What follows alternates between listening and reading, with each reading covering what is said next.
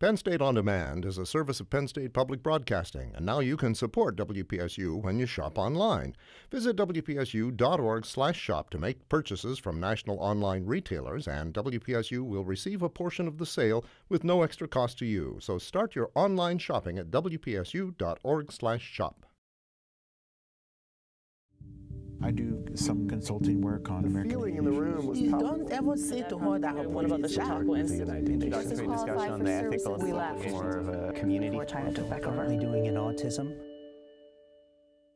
Brian Ross has been working in news for nearly 40 years, first with NBC, then with ABC. His investigative reports have exposed governmental corruption and led to reforms both in the U.S. and abroad.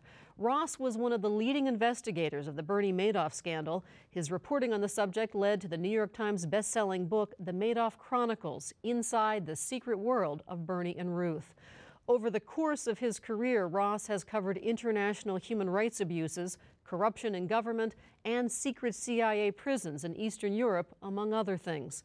From DuPont's to Peabody's, Ross has been repeatedly honored with the most prestigious awards in journalism, including 12 Emmys and 3 Edward R. Murrow Awards. Here's our conversation with Brian Ross. Brian Ross, welcome to the conversation. Thank you. You're here on the campus of Penn State, an invited guest at the Penn State Forum, which is Penn State's version of the National Press Club. And you gave a talk just a little bit ago called Scams, Scoundrels, and Scoundrels, The Life of an Investigative Reporter. From what I'm gathering, the life of an investigative reporter is an exciting one, a demanding one, and a dangerous one. It can be dangerous. Really, some of the danger is just making sure you get the story right. But there have been times when I've had real brushes, real physical confrontations. I've ended up in a couple of dicey situations. Hijacking, held at gunpoint. Getting the story right, though, is something you just mentioned, and you've been sued 13 times, and while you won all 13 of those, you say it still takes it out of you. Is the motive, do you think, behind some of them an effort to keep investigative journalists from doing what you do?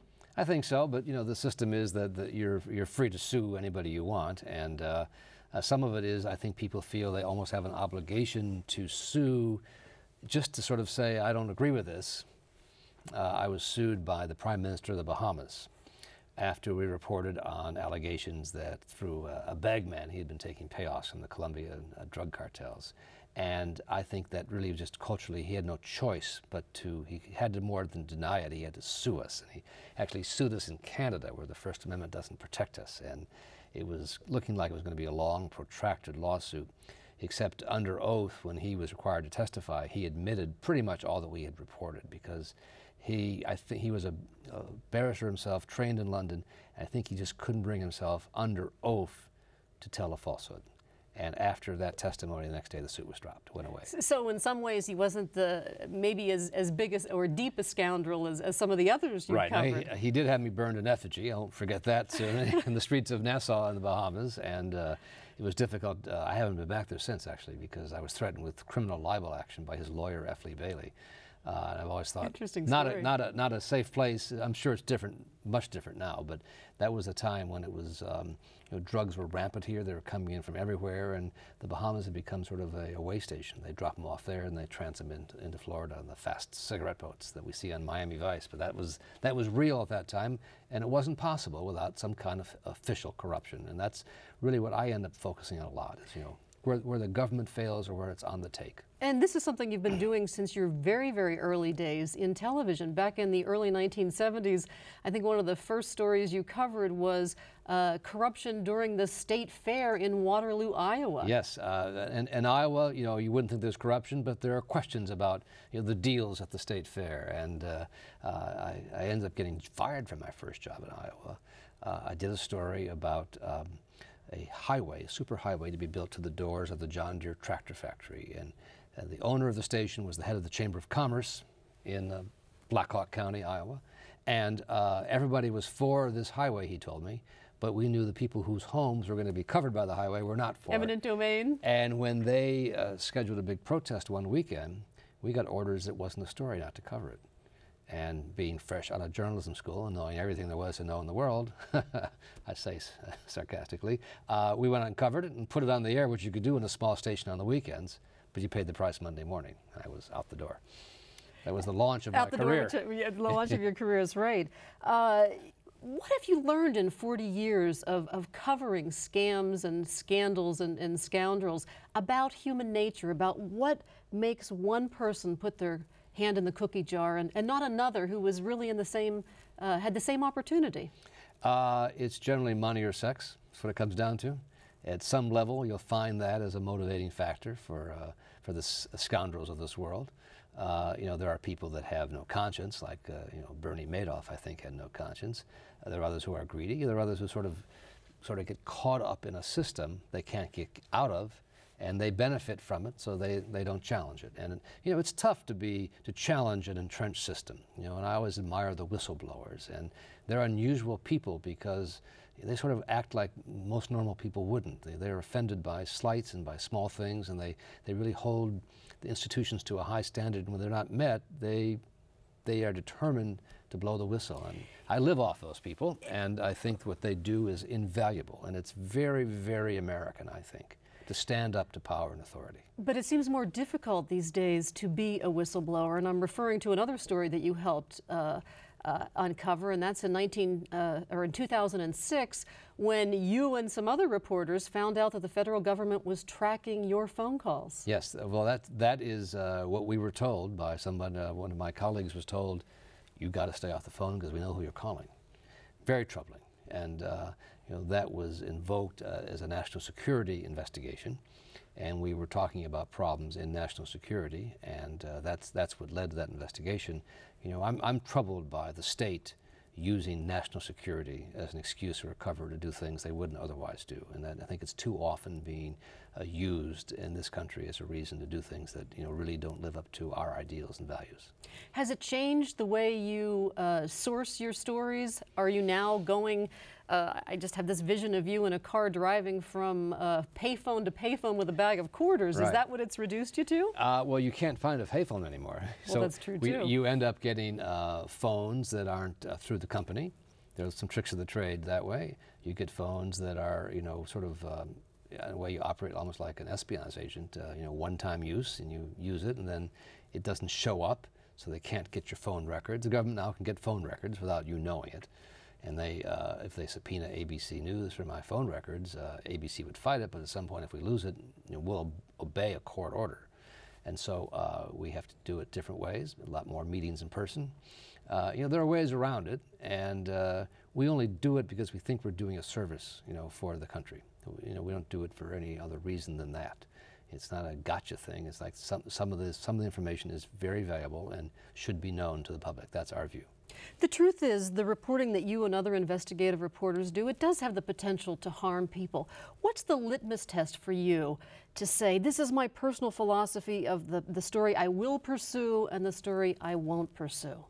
Well, you know, in terms of what I will, I want to go after every story that I think is meaningful. And then by that I mean where we're going after, you know, I don't want to go after the small fry. You know, I want to take this to the highest possible authority in every case. And if it's a consumer story, I want to take it to the head of the corporation that's making the bad product, for instance, you know, if it's Toyota or bad tires. I want to challenge at the highest level and also challenge government that allows it to happen. And I think that's really our role. And if we do that and we stay true to ourselves that way, you know, there's a bright future for us. That's our contract essentially with the country. It is, to borrow the Republican phrase, but that's our deal with our viewers. You know, we are going to go out and ask the tough questions that, you know, the average person can't because they don't have the time or the energy or the access that we get, but we only get it because we speak for our viewers. You know, CBS, the president, I think, of CBS said that Brian Ross is the gold standard of investigative reporting. Your professional organization, investigative reporters and editors also hold you to that same standard. But then there's also bloggers who I'm sure you know sometimes criticize the stories that you've told. They say you'll tell bad stories about Republicans, but give Democrats a free pass. Right. How do you respond to that? Well, listen, that's lively debate, and I can hardly sit here and say I don't like.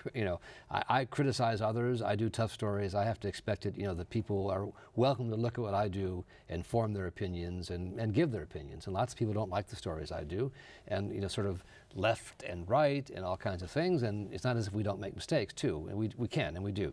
But I just think that's so healthy in a way, even though sometimes you got to keep growing that skin so it gets thick. But I think that's very healthy in this country, that nobody's above criticism or reproach. And a blogger is free to have the view that he wants of me or my reporting or the President of the United States or anybody at all.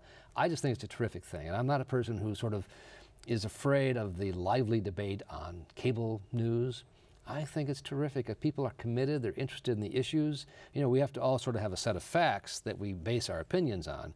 But if we can get those right, then opinions are opinions, and that's terrific. The truth is, you're a blogger yourself these days. You Right. Twitter, you blog, and in a way it seems to me that the media has come full circle, because in the early days, pamphleteers were kind of the early Right. bloggers of our day. Right. I think it's interesting though, because there's a tagline on the Blotter, which is ABC's blog, and it says, "We're journalists, not bloggers." Yeah. And we sort of made that point because I think, for me at least, and I think for the audience, bloggers might mean that we're giving our opinions on something. We work hard to play it, here's what we know as a fact. And you can come to us for the information. And then off that, decide what you want to do. You form your opinions, but I don't come to it and write a story with my opinion is this or my opinion is that. And it varies, story to story. And really the people I work with at ABC News and the ABC News investigative team, you'd have a hard time figuring out what anybody's political affiliation was. What we like is a good story. What does it take for your investigative team to do what you do? And I should say that you're a feeder really for Good Morning America, 2020, ABC News Radio, The Blotter. Well, what David Weston, I think, was describing and has been the reality of how he's carried out the changes, and he's leaving now, but what he saw was that what we have to do to be different is original investigative or enterprise reporting. And he has put the resources out of sort of generalized news coverage and too fancy production and focused them more on our team, the investigative team. We have a very vibrant medical unit, original reporting, and that's where he thinks, and many I think agree with him, is really the future of broadcast news. I mean, by 6:30 at night, lots of things that are going on we kind of know. But I hope that our viewers tune in, World News with Diane Sawyer or on Nightline or in the morning at GMA to see, how we dig into it, what makes this different. Distinctive reporting will distinguish ABC News, and at least that's our commercial business plan. That's how we plan to be successful. Now, is the Blotter kind of your test balloon? Let's put it out on the Blotter and see. Well, I kind of think of the Mark Foley story, Sure. which really Sure. took off, and I want to talk about that in just a minute. Exactly.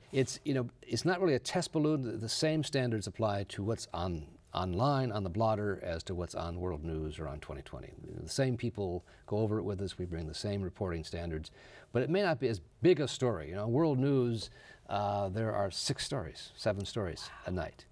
At a minute and a half or a minute 45 each. Might be all the time you get. So that's really essentially all we get there is the front page. The World News with Diane Sawyer is a terrific broadcast, but it's the front page. Lots of other stories that we just don't have room for.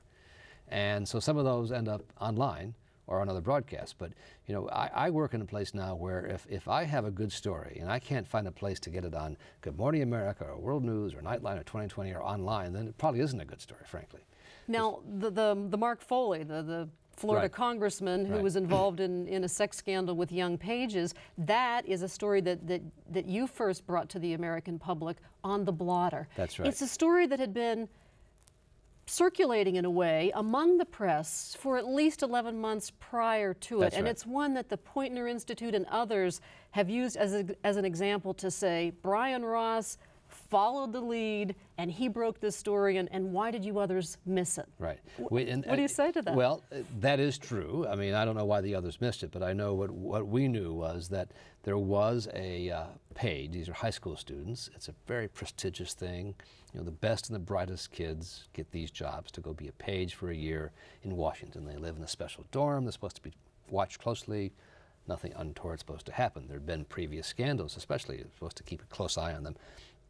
So we got a report of this one page from Louisiana who started getting strange emails from Mark Foley. Now, Foley wasn't even his congressman, which made it even stranger. Do you work out in the gym? Would you like something special for your birthday? Will you send me a photo? And at the time, my son was about the same age. And I thought, if I was the father of this boy, I would be, this is funny. No grown man should be sending these messages. But it wasn't like a slam dunk. And a talk with Charlie Gibson and John Banner, who run World News at that time. Charlie's not there anymore, but they were running the World News program. It wasn't quite enough to be on the World News. So we wrote a story to go online on the blotter, saying questions raised about emails. And Foley's response to that, before we published it, was, you know, I may sue you. Others said, you have to know Mark, just a friendly guy. If you got to know him, Brian, come on down. So we went ahead and did the story. Within 2 hours after publishing the story on a Thursday, we began to receive a stream of messages online from other high school pages who said, that's nothing. And they sent us this whole stream of extremely sexually explicit back and forths between Paley and these high school pages. And that was stunning. And then the question was, well, how do we prove that was Mark Foley? Did somebody, just a political opponent perhaps, doing this to embarrass him? And so the next day, one of the producers I work with, I said, give Foley's press people a call. We'll see what we're going to have here. Thinking it'd be a story for the following week. Within 2 hours, they'd call back and said, yes, those are Mark's emails. He's going to resign. Instant messages, not emails, instant messages. He's going to resign, and you can have the exclusive on the resignation as long as you agree not to publish the text of the messages. Oh my goodness. That was the deal they wanted to cut. And did you abide by that no, deal? Of course no, not. I didn't think so. I didn't you think know, so. You can't make that deal with me. That's right. And so it broke on AP to saying he's resigning. They didn't know the story. And then we followed up in about 20 minutes, you know. That's not the first time someone has tried to make some deals with you. When the D.C. Madam story broke, you had bigwigs in government saying, can I give you another story that would be more interesting right. than the one you're working on? And ultimately, you didn't name names anyway. We named a few names, but one of the, perhaps the highest ranking person, who was an assistant secretary of state, who was implicated there, he resigned. So we couldn't, even before we got the story. I gave him 2 weeks thinking that was the right thing to do, and he went ahead and quit. So the blog is an interesting, the blotter and the blog is an interesting new tool in this media landscape. 36 million people a year are going to your blog. Might be even bigger numbers now. It keeps growing. I mean, it might be 50 or 60 though, if you pile it over the course of a year.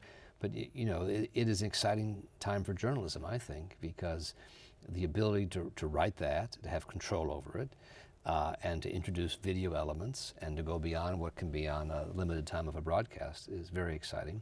Plus the feedback from readers, viewers, whatever you want to call them. Tips they do both. As well, Tips, because you have a tip line. We get, I'd say every week we get 2 or 3 very serious stories suggested to us.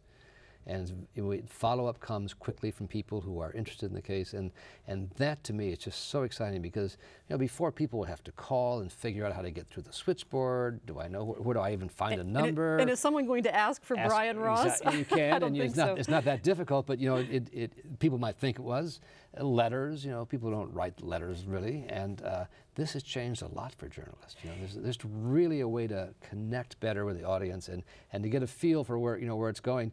Not to mention, the comments that go back and forth, and people kind of create this community where they're talking about stories, and it's just fascinating to see it. And we publish it all. And a lot of people come in and take whacks at us, and this is an outrageous story, and you're for the Democrats, you're for the Republicans, you're not a patriot. Lots of things, lots of criticism, which is terrific. I just extol that, and I think it's wonderful to be in the middle of a situation where people are expressing their views on interests that are, current events and really topical and important issues for the country. Your time, though, is so divided, feeding all of these furnaces. Can you do the kind of in-depth legwork, investigative reporting that, the bread and butter of what you got into this for? Yeah, I mean, but I don't do it alone. You have me here. If you had everybody here, you'd have a big team behind me of producers that I've worked with for many of them for a long, long time, who are, we're very close. We are a team. It is the work of a team. I appear on air, but those are reporters. The TV term is producers, but they really are. They're my colleagues as reporters. And online, at least, we try to. The bylines there'll be 4 or 5 bylines. We're very much involved. We've got a terrific team, that we've been able to build under David Weston. And we sometimes will just drop everything to go after a big story. The Fort Hood shooting with Major Hassan. Everybody stops everything and chases that. But otherwise, we're working on, 10, 12 stories at any one time. Some long-term that we love, but may take 6 months or a year. Some shorter term, a month or so, and some that I hope to have on, tomorrow or Monday. The skills required today have changed a little bit in this new landscape. Writing sounds like it's absolutely critical. You may be the person holding the camera, but you probably also need to write. Yeah, if you're a journalism student and you can't write, you're not going to go far. You really aren't, because the convergence of the broadcast and the print media into one online, where it's both, requires everyone to write and know how to write, and to write quickly and intelligently, and with a snap. And that's important, and that's not as easy to find as you might think, and we've made it really a complete, that's a deal breaker for us if you can't write to get a job, because we just can't have that, and there's not going to be a future for people. And we've found that you have a choice between somebody who can write well and doesn't know a lot about TV, or someone who knows a lot about TV and can't write. We take the person that can write well. Mm-hmm. It's easier to teach the TV part than the writing part. I want to move back for just a moment to your talk today, Scams, Scandals, and Scoundrels. You say of all of the people you've investigated in this 40-year career, none compares to Bernie Madoff. No, really, he is a world-class scoundrel who began his scam, cheating investors, really around the same time I kind of began my career as a reporter. And he started almost from day one telling people he was investing in stocks and giving them rates of return, when it turns out over the entire career he never bought a single stock or traded an option ever, 0. And he just took the money and then gave people 10 or 15%, and it's a Ponzi scheme. I'd say it should be called a Madoff scheme from now on, and that can continue as long as people continue to put their money in. And Madoff, some of his genius was to play hard to get. He would tell people, I'm not sure I can handle your money. And no, Bernie, I want you to take it. And people would find friends, can you get me in with Bernie? And they did, and it turns out he took a lot of people's money. If you added up all the fancy monthly statements he sent out, all the people who thought they had money with Madoff, if you added it all up, they thought at the time of when he was arrested, they probably had about $62 billion. And not a penny of it invested, as you said. Zero. In fact, if his his scheme of how he was investing, if it actually been the case, he would have had to own half of Microsoft and 2/3 of Coca-Cola, which is impossible. And he did this by essentially once a month, he and one of his right-hand men, Frank DePascali, would sit down and look at the month trading figures for stocks and say, all right, we bought GE on this day, which was the low day of the month. It's like looking at the winning lottery ticket the next day. Well, you can bet on a horse after the race, you're pretty sure to win. That's essentially what he did.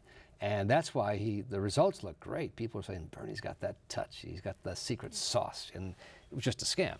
And it went on for so long, in large part because the Securities Exchange Commission, the federal government agency supposed to oversee people like Madoff, just did a terrible job, a horrible job. And they really, in my view, bear the brunt of the blame. There was greed on the part of investors, but I don't know, if average person thinks 10 or 12% a year, sounds like it's not 100% a year. It sounded reasonable, and the SEC again and again missed people complaining, whistleblowers, tips. They just didn't do a very good job. Do you think Americans are smarter as a result of this, smarter investors as a result of this? I guess what I'm getting at is, do we learn lessons from the kind of investigative reports that you bring to us? Well, you'd think so, but I think in this case, with Madoff, if the SEC had investigated, and not only did they investigate, but they sort of gave him a clean bill of health.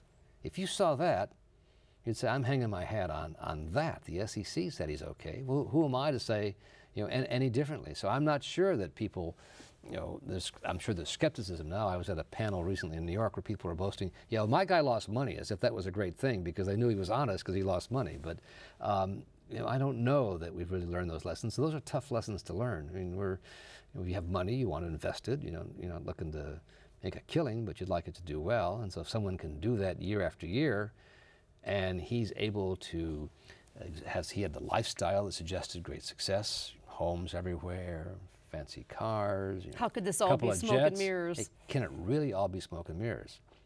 And he passed himself off as a man who was, impeccably dressed. London tailored suits. And in fact, it's funny, when he'd buy clothes, he'd buy 7 of each item. And he'd have one for each of the 4 homes. And then he had 3 steamer trunks at 3 hotels, London, Paris, and San Francisco, where he had the same set of clothes. So he always had the same clothes. And he dressed sort of like a French diplomat, with a little rosette in the lapel, and very conservative kind of. He adopted that old money look with his stolen money. What are you working on now? I've got a couple of great stories coming up for World News and for Nightline, another one for 2020, taking me out of the country. And it's a full range of stories that involve some pretty world-class scams, some troubling things that have been done in the name of the U.S. and national security world in this administration and past, and whatever else comes down the pike. And we're taking a hard look at the Department of Housing and Urban Development, which is supposed to assure safe and affordable housing, and lots of money has been wasted there, and going into pockets. And worse than that, people have been forced to live in slums, where the federal government is a slumlord, which I think is a despicable situation. So we're on that. Brian Ross, thank you so much for talking with us. Thank you for having me. I hope you enjoyed our conversation with Brian Ross. Comcast subscribers can watch this program anytime on Penn State On Demand. Find out how through our website, conversations.psu.edu, where you'll also find an excerpt from Ross's book, The Madoff Chronicles. I'm Patty Satalia. Join us for our next Conversation from Penn State. Production funding provided in part by the Corporation for Public Broadcasting and by viewers like you. Thank you. This has been a production of WPSU.